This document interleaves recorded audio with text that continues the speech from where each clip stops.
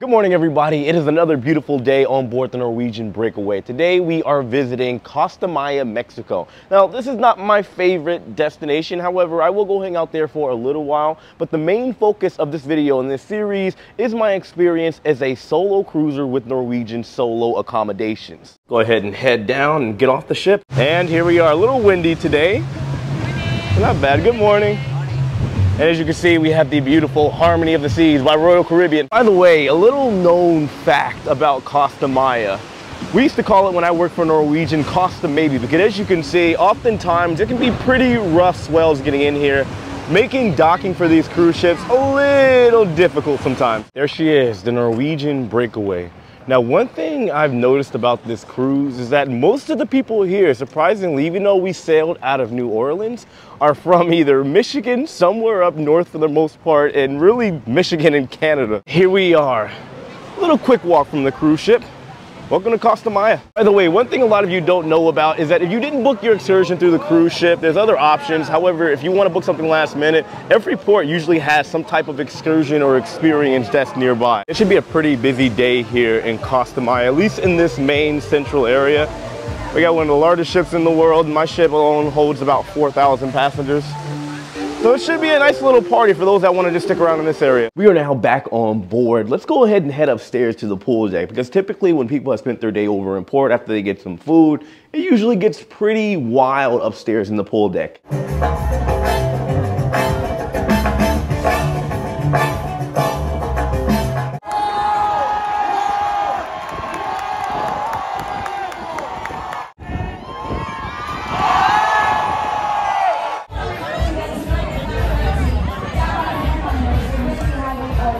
We are going to start heading into the evening festivities, but I know some of you are probably curious. What is it like to cruise solo? It's actually not bad. However, you have to be pretty sure as far as what you want. Are you a social person? Are you looking to make friends? And yeah, you got to kind of put yourself out there in order to meet people. And on a cruise, typically people are overall pretty friendly. If you want to be by yourself, you want some alone time, then there's nothing wrong with that. That is also available to you as well. Let's try the ice bar. How do I look? Let's do this. Have a good night. Oh, wow. Look at this. Wow, this is amazing. Welcome to the ice bar. So these are the drinks. I think I'm going to choose Sweet Northern. When we arrive, we get 2 free cocktails. Pretty cool. Ladies and gentlemen, this here is Andy. How you doing, brother? Yeah. So he's going to make us a drink. What are we having? I'm going to give you an ice cold. Ice cold. It's made of vodka and Grand Marnier. Oh, that sounds delicious. Guys, if you are ever on the Norwegian Breakaway, make sure you stop by the ice bar and say hi to Andy for me. Let's go. And of course, say hi in the comments. Let's see what we're working with. Pretty good. This is a cool venue. Definitely going to come back here, but for now, I'm going to get out of here. It's freezing and I don't like the cold. So now we have one of the biggest parties of the entire cruise, the Glow Party at Spice H2O.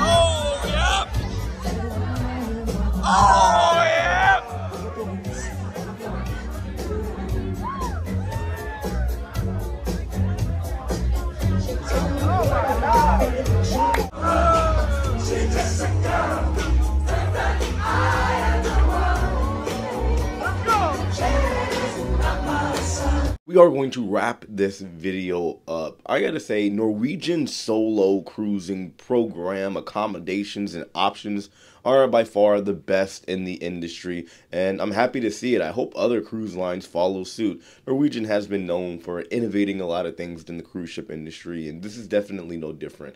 By the way, of course, if you guys want to book a solo accommodation, you can check out myself and my travel agent sponsor, Lux Rally Travel, to book all of your cruises for you. The link will be in the description box below, as well as pinned in the comments. I appreciate all of you. I love all of you, and I'll see you later. Take it easy.